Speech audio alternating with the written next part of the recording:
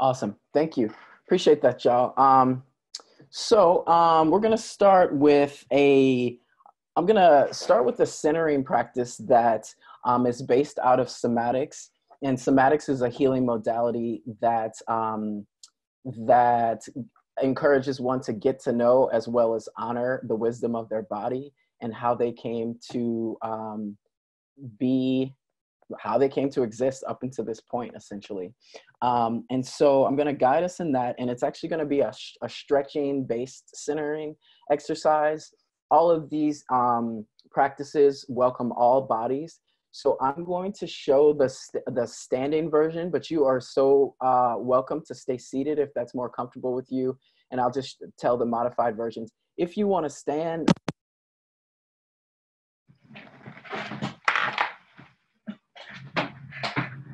and if somebody could give a thumbs up if you can still hear me. Cool. I had to take my headphones out, so I just want to make sure. Awesome. So you can just make a little space for yourself in your home. And again, you can either stay seated or you can join me in standing up.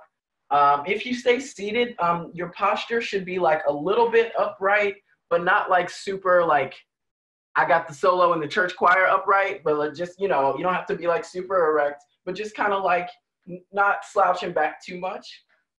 And then if you're standing, you can go ahead and stand about your feet hip width apart. And the invitation for everybody right now, let me make sure I'm not skipping anything before you know what, I am skipping something. I just want to tell y'all, you know what, since we already started, I'll come back. I always want to just share history and legacy that my wisdom comes from and honor those people. But I will do that afterwards since we already started. Ancestors ain't gonna be mad. Okay, so so here we go. For everyone, I encourage you to just go ahead and just sort of shake out any tension that you feel. You can roll your shoulders. And I invite you to flex your hands like this. We're gonna start some energy moving in our hands. And go ahead and start flexing your feet. You can flex them like this. You can roll your ankles around one at a time. Just bringing aliveness to the extremes of our bodies, the top and the bottom. You can join me by tapping on the top of your head. Start to bring some energy and aliveness all the way to the top. And I promise you it's not Simon Says, but at the same time, go ahead and start stomping your feet. And we're doing a few things here. We're bringing aliveness to the top and the bottom, but we're also awakening. We're creating a through line as well. And you can let that go. If you like, you can join me by taking a palm of your hand and placing it a couple inches below your belly button. Right, your thumb should be pretty much like where your belly button is, and the rest of your hand a couple inches below that. This is our center. It's the centermost point of the human body. It is also the space that we sort of project. Actors project their voice from, singers project their voice from, and it's the place that we can always come back to give ourselves a moment to pause, to give ourselves some options, to figure out, how do I want to handle this situation? And this is also called a centering practice. So it evolves around here, and everything we do is going to radiate out from this point. So if your knees are locked, if you're standing up and your knees are locked, make sure they're kind of loose, that you're not cutting off that blood supply there. And everyone can just go ahead and loosen their jaw a little bit. And let's go ahead and drop into our sensations. The invitation here is to just take note of anything that's happening in your body on the sensational level. So that's temperature, that's an itch, there's comfort, discomfort. I'm gonna be quiet for a moment so you can scan your body and just see what sensations you're experiencing. Are you hot? Are you cold?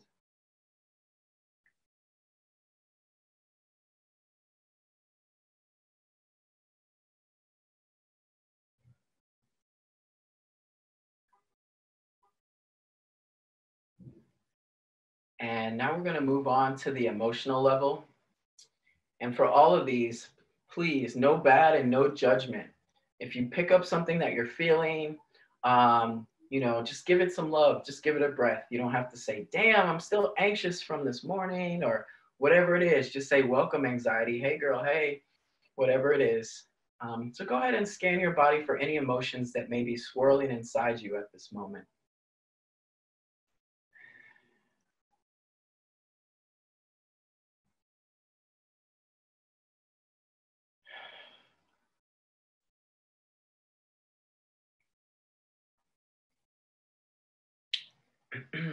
Excellent. Now we're going to center in our length. This is our vertical meridian. It is our dimension of dignity. And so what we're going to do first is we're going to center in the bottom part of our dignity, which is our lower half of the body. And it's also the humility portion of dignity. We define dignity as the combination of confidence plus humility. And so we're just going to get into the humility part. You can go ahead and bend at the waist and let your arms dangle. Even if you're sitting, you can kind of bend over your lap and just let your arms just dangle there. You don't have to like touch your toes or anything. You don't have to do a hard forward bend. Just feel the arch of your back. Let your arms dangle loosely.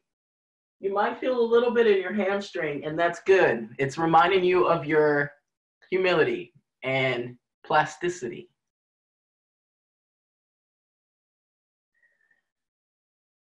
And we're looking at the earth. Happy Earth Day, by the way. We're looking at the earth, and it's not a coincidence. This humility is grounding us. It's taking us back to our source, this planet that we get to take care of. And let's go ahead and start rolling up vertebrae by vertebrae. And we're gonna keep going up as we sit upright or stand upright, and take your arms and press them up to the sky. And go ahead and reach like you're grabbing for apples. And now we're playing with the confidence part of our dignity. This is the part of our existence that says, you have a place here, you belong here, you have a voice, you have a vote.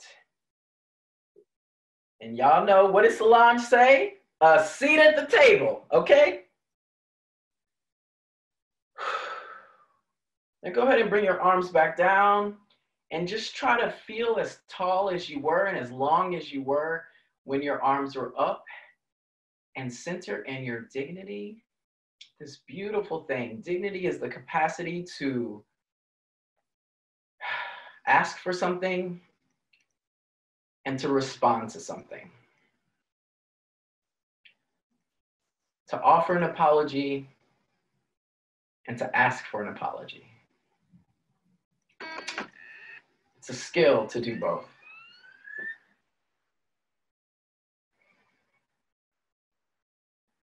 Excellent. And now we're going to stretch wide. We're going to get a little bit wider in our width, our horizontal meridian. So you can bring your feet a little bit further apart if you're standing. You can widen your knees a little bit if you're sitting. Go ahead and do that man spread. Now is the only time we're going to condone that. Just widen up, widen that chest a little bit. And what we're going to do is extend from our center to our outsides. So now we're like spreading out our bodies and our energy. And our width is our dimension of connection. This thing that we need as humans. We need each other. We need touch. We need connection. So let's go ahead and spread it beyond just our own selves and take it out in our light stretching and get that wingspan going. And give it some good breaths there.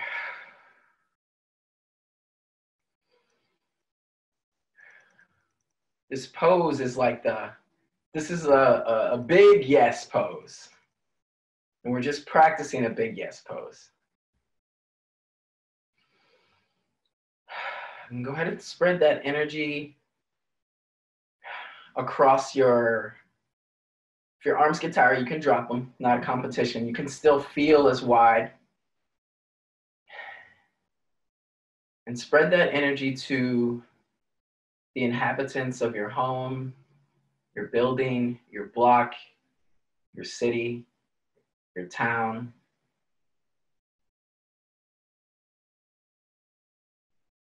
And just picture the people in your immediate environments that you're sending energy to, that you're connecting to.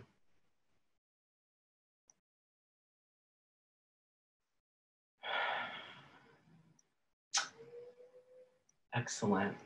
And see how comfortable, this is a lesson in comfort as well. Maybe this is incredibly comfortable for you. You're used to saying yes, and maybe you have a hard time saying no. For others, this may be very uncomfortable. That's okay. We're going to practice the other way in a moment. Keep spreading. And now we're going to take it back out, and we're going to start rolling in slowly. Start rolling that wingspan in, just as our feathered relatives with their wings. And go ahead and give yourself a big squeeze. Now this is the extreme no pose. So our width is our dimension of connection, but it's also the dimension of our sacred boundaries. Praise it. Boundaries are so essential for everybody's safety. So we're just practicing the extremes of this. And now for some of us, this is very uncomfortable. For others, this is very comfortable. If you find yourself saying no a lot, hesitant, taking a while to respond to people, maybe this is something you carry, this type of pose you carry energetically. For others, maybe it's very uncomfortable. So what we're going to do now is just let that go and find what's a good balance for you. What's a good center for you within this width? And give it some breath there.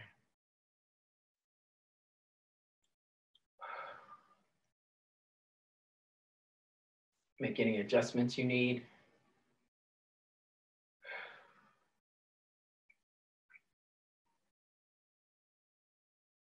Excellent.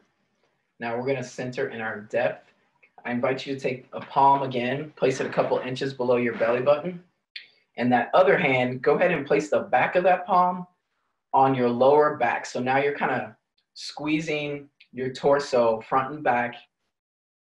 And we're going to extend from our center to our back. And we're going to start rolling our shoulders back.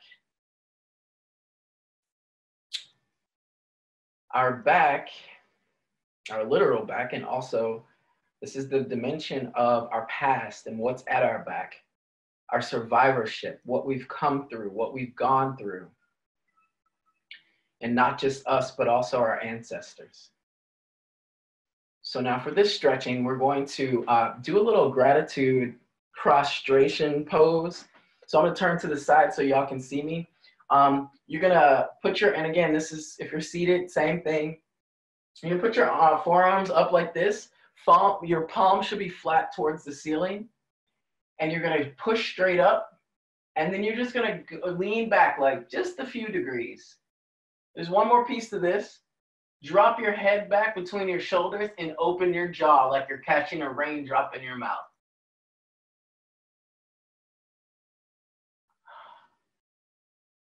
And jaw closed, head back up, arms back down.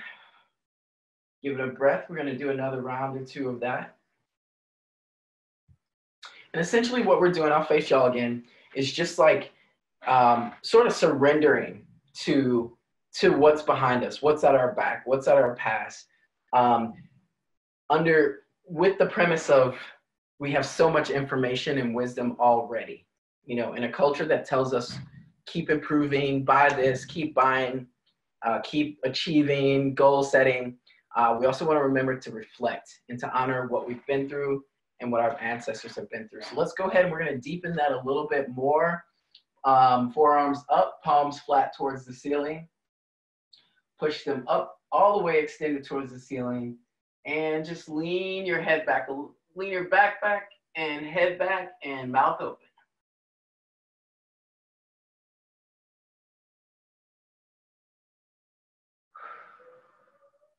You can take a breath, move your head back and arms down.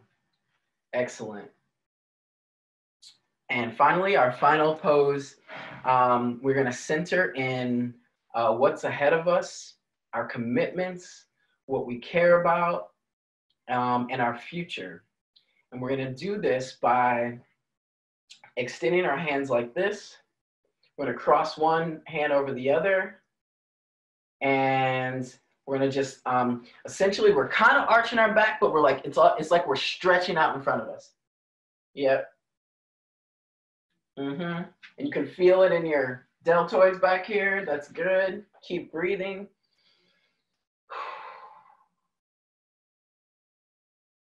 And let the strong pose go. And let's do a softer forward pose. You can let it go. Just take your hands and push like this. You can do another cycle if you want. You're just going to push forward. And essentially what we're doing right now is, what we pay attention to is what we manifest.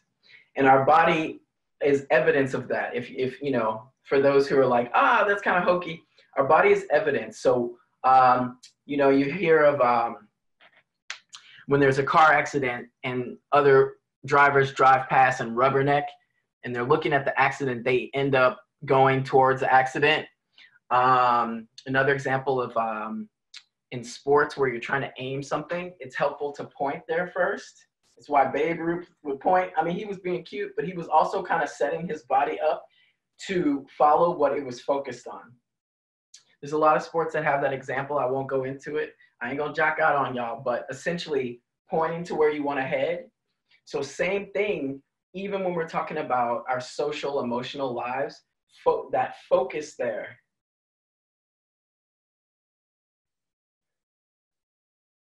And picture in front of you what you most care about, who and how you most want to be during these times and in general.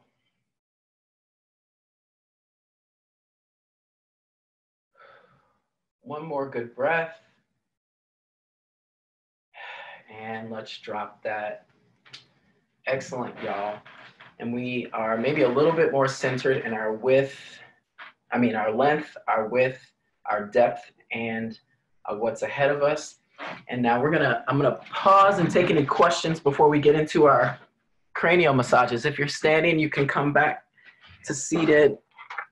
I wanted to give some legacy shouts to part of the legacy is also just boosting my own self-confidence. Sometimes I'm like, I'm not a certified yoga instructor. Why am I teaching stretching? Then I remember I have 37 years as a competitive soccer player. So I have stretched, and I stretch all the time, more than I could even imagine. It's compulsory now because I just feel kind of stiff all the time, especially with all the added stress that's happening with the pandemic. So that's one piece of legacy. And I consider soccer a way of life, not a sport. I'm also pulling a little bit from Eastern medicine. So shouts to our API siblings, just in terms of yoga is just like a deep way of life also, traditionally anyway, and also the chakra system. So thanks to that. I'm pulling from Black and African radical traditions of ancestral reverence, everything from feet washing to getting the Holy Ghost. That's all a part of this practice and all a part of the practice. Indigenous medicine, specifically those of Turtle Island, or what we now call the US. And that's informed by the connection and the tutelage or the training that we get from our animal kingdom siblings, as well as the planet. And there was a lot around the width and birds that I could say, but I was just trying to keep it more brief. I actually have like when I'm doing Black somatics or indigenous somatics, I actually have very specific ways of doing a centering that, if it's a multiracial space, I'll just do more a generic one. But also pulling from indigenous ceremonies like tear ceremonies, pipe ceremonies, and sweat lodges. All of that informs my work and my experience. And then somatics, thank you for the question. I have been training up with generative somatics for the past 6 to 7 years. I need to do the math. As well as Black Organizing for Leadership and Dignity, which short for BOLD. And those are two orgs that take oftentimes either grassroots organizers who want to have a healing justice piece and a personal healing piece to their work. Or they also accept politicized practitioners, which means like counselors, therapists, psychotherapists that want to get a little bit more politicized. So those are the folks in the organizing bodies that I root from. If you're interested in learning more about somatics or receiving more somatics coaching or trainings, please just send me a message on the chat privately, or I think everyone probably has, someone can drop my email address in the chat for me. That'd be great. One of my colleagues. Yes, so thank you. That's what I'm pulling from. Before we do the cranials, I want to say you'll need at least one thing. Is I encourage everyone to either go wash their hands now or to grab some hand sanitizer and get with it. So we're gonna just pause for a few minutes for people to, oh wait, before y'all leave, one more thing. And if you have any essential oil that you want to use on your temples or anything, please bring it. I'm gonna give a little disclaimer or two before we use it, but if you don't have it, it's all good. You can just kick it up a notch if you do have it. So go ahead and get your goods. So all of these things we're about to do, you can, of course, we're gonna do them on ourselves now. You can also do them on other people, including children. I do it on my nephews all the time, especially if they're having, they are just like really hyperactive or having a hard time sleeping. So this is a gift that keeps on giving. You can even on babies. I know there's some parents of really little children in the house as well.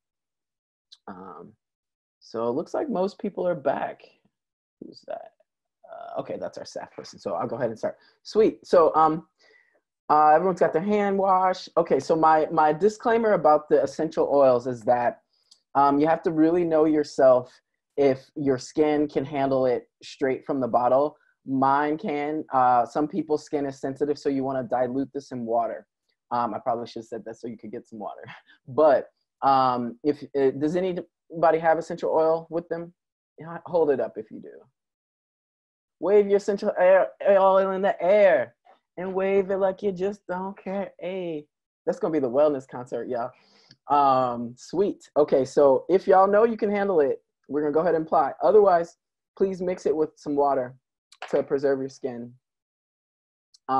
If you're doing it straight from the bottle, you can just dab a little bit. We're gonna spread it on our index finger. Mostly the only fingers we're gonna, no, we'll probably use all hands, but mostly we're gonna be using the middle index finger and our thumb for a lot of these. So you can spread the oil there. And in terms of which kind of oils, I'm using the lavender. Lavender is calming. I mostly only use 3 types of oil for these things, which are either lavender for calming, peppermint for soothing, or eucalyptus, peppermint for awakening and getting thoughts going. And same thing with eucalyptus is both, it helps with your breathing and your lung health and ENT stuff, ear, nose, and throat. But it also, yay, peppermint. But it also, also kind of is sort of like a refreshing thing. Tea tree is real strong for the face. And then there's, of course, a whole host of other oils out there. But those are kind of the main 3 I work with. If you're using a eucalyptus or peppermint, I see you, Ames. Hey, Mr. Simmons. I want you to be very careful around your eyes. Lavender's okay because it's light, but the peppermints and the eucalyptus, please be careful for some of the getting close to your eyes. If you're wearing glasses, now's the time to take them off so you can access your whole face. And we're gonna start with, my colleague Al dropped a list, let me roll up, of the 5 stretches or the 5 massages we're gonna do today. So the first one we're gonna do is the third eye spread. So you wanna take both of these fingers, you can follow me. You're gonna put it here, and what many cultures call the third eye or the pineal gland. A lot of folks believe this is sort of the source of our, the culmination of our intuition. So we're gonna just start there, put some pressure, and then you're gonna just roll down through the temple. Now for this one, you're gonna come out at the top of your ear. So you're gonna come and just roll across the top of your ear.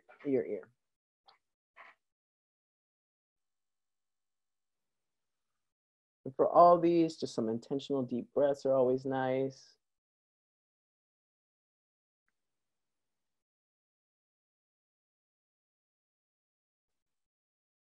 And let's just do one more round of that.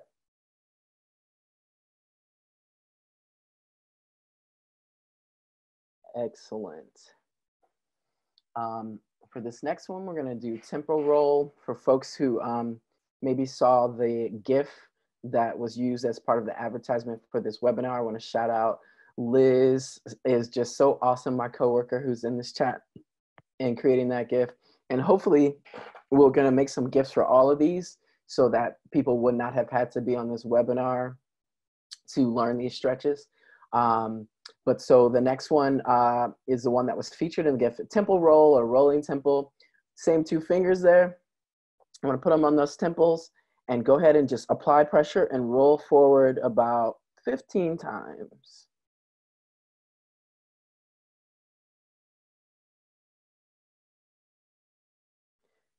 When you stop your rolling, don't move your hands yet. I'm gonna give one more set of instructions.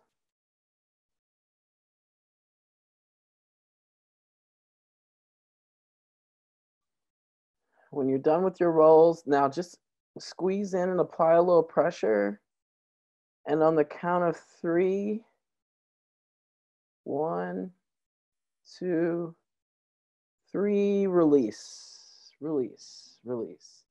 And go ahead and just feel for a moment. Feel your head recalibrate to that pressure, to that love. I want to talk a little bit about this place in our heads as well. This is the inside of our brain. There is right here. It's called the Broca nerve, which regulates speech. And actually, this whole frontal lobe regulates higher order thinking, executive functioning, and so many things that we say are not a coincidence. So when you're like, let me think about it, you actually are helping your brain bring articulation and diction online so that it can come out your mouth, you know, so you have thoughts kind of all over, and then doing this actually does help coagulate those thoughts. And also that pose, the thinker pose, you know, like this, it's actually legit. Like this is sort of what's happening in that part of our brain. One last thing I'll share about that is if you're in a heated argument with a loved one, maybe a partner or something, you're like, I feel like you're just not listening to me. They're probably not. I mean, not that they're not listening, just that if you guys are really triggered and really up in your intense feelings, a lot of this functioning up here shuts down. And what's happening is hyperactivity back here in the vagus nerve and in the amygdala and the trauma part of our brain that I'll talk about in another pose. But just, you know, to just land some of these stretches in real life examples, if you're in a heated argument with coworker, loved one, whoever, take a moment and just give yourself a little love here to sort of soothe these racing thoughts and also to help articulation come back. We're gonna move to the cheek roll. Okay, so cheek roll, we're gonna take both hands like this. Awesome. We're going to take the thumbs right in the cheeks, put these 8 fingers here on the side of the head, and we're gonna we're actually gonna roll with the thumbs and use these as anchors. So go ahead and now you gotta open your mouth to do this because you gotta get right inside the jawbone. So like this. Yeah, oh, that feels so good. Go across the whole circle of your jawbone.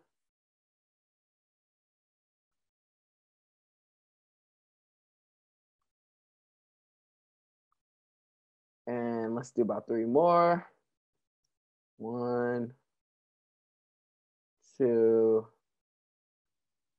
3. Release. Just feel the energy.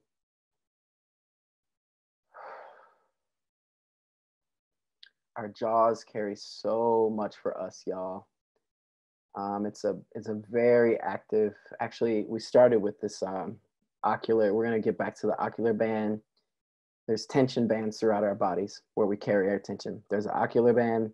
There's the jugular band. Essentially your jaws. Most all of us have a response to our traumas in our jaws, which looks like either subconsciously gnawing our teeth, whether asleep or not, or even kind of like, especially folks who have a hard time expressing feelings, maybe because they're hypermasculine or other reasons, you'll see this happening. You'll see them like biting on their teeth, like about to explode, but nothing's coming out the mouth, but you see activity happening. I do a lot of men's work, so that's pulling from that a little bit. You know, I'm like, how are you? I'm fine, but you see this going, that little bind, you're like, okay, you fine. Or folks compulsively smile. You ever seen anybody say, oh, it's awful, I'm doing awfully? You know, that's also a trauma shape. That is that person's way of saying, if I smile, that's going to keep me safer. Some of these are arranged around race and class, as you might imagine, not always though. So just want to bring attention. So our jaws carry a lot. So giving that some love as much as possible is going to be huge. Let's move on to our temple vagus pull up, pull up, pull up, pull up. All right. So this was one of my favorites. This is like my favorite. So we're going to do this one with, let me remember. Yes. So it starts like this. This is why we're going to make these GIFs so y'all can remember. And then you go backwards. Thumbs on the temples. The rest of these 8 fingers, if you have 8 fingers, are going to grasp the back of your head. Let me see. Can everybody see? Somebody with audio say yes if you can see the back of my head. Yes, we see you all day. Awesome. Cool. So what you're going to do, I'm going to show you from the back at first, and then I'll turn around. So what you're going to do essentially is just pull up. Yeah. Now let me show you how it looks on the temple. I'm pulling up. It's like you're trying to pull the top of your head up. And pressure, you should, you know, so it's not light. It's not just like that. You make sure you put some pressure in there for all 10 fingers if you have them. Oh yeah, so you could almost see your eyebrows coming up like this if you're in front. Yep. Oh my God, this is my fave, y'all. So there's a few things happening on this one. I'll explain after I get my blessings. Whew.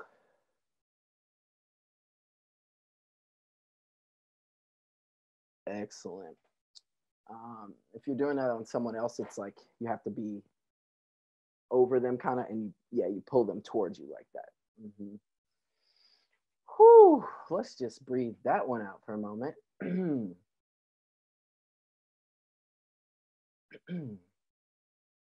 I love that one.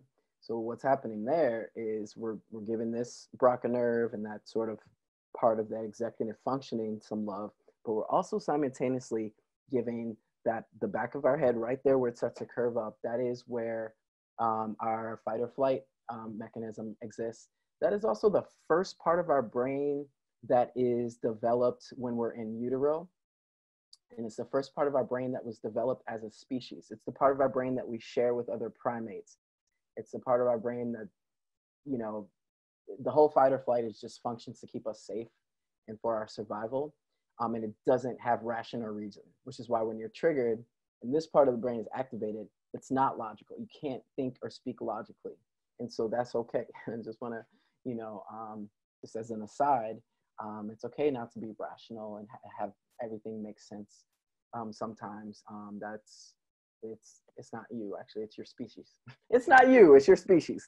But so doing both of those at the same time is really just kind of like, you know, both smoothing out the nervous system, but also kind of, again, creating that through line of like, this would be offline if you were really triggered, and this would be active. And so giving both love kind of makes them both balance out and be equally active in sort of a stabilizing way.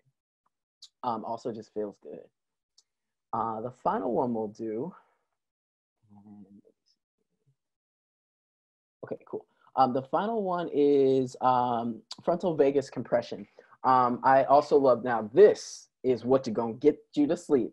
If you have sleep issues, this is really, really awesome to do on other people too. You can do it. If you're doing it on yourself, I'll show you that in a moment if you're trying to sleep. But let's, so similar to the last one where we're giving energy to both our prefrontal cortex as well as our amygdala or our vagus nerve, we're going to cover. And then this is, I'm glad I mentioned the ocular band. It's not just this. Make sure you cover your eyebrows because we really want to get into that ocular band. And then the other hand, you're going to just cover it, the back of your head, same place where it starts to curve up, and just go ahead and give it some pressure. Now, you don't have to squeeze in so hard where you're like, it's a workout, but just even just holding it here. If you're trying to sleep, so say the pillow's right here. You want to lay one arm on the pillow. This one will kind of be awkwardly up, but it's actually not too bad. And that compression, again, just does that same function, smoothing things out, recalibrating the nervous system. And I have put wily, rambunctious 11 and 13-year-olds to sleep doing this with their consent. Whew. And let it go when you feel ready.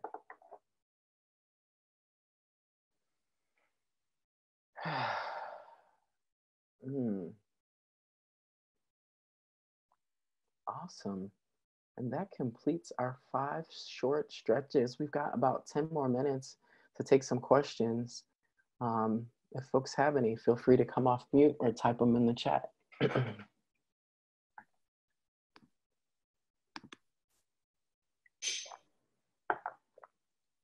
Everybody want to take a nap now. Also, if you're having a hard time coming off mute, at times we have a little technical glitch that sort of stops everybody from doing that. So just give me a wave and I'll make sure that you can unmute yourself. Or if, there you go, here you are. Great questions. You're so welcome, Aida, I love you. And then to your question, Lucas, let me go grab a book real quick, hold on.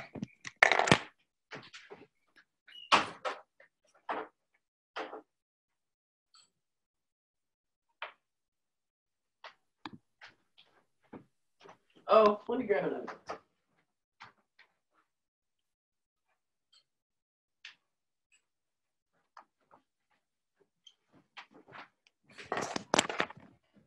For a second, I forgot about technology and that we can just drop these books in the chat, which can happen as well. But just want to show you, this book is like one of my Bibles or Qurans or Torahs, if you will.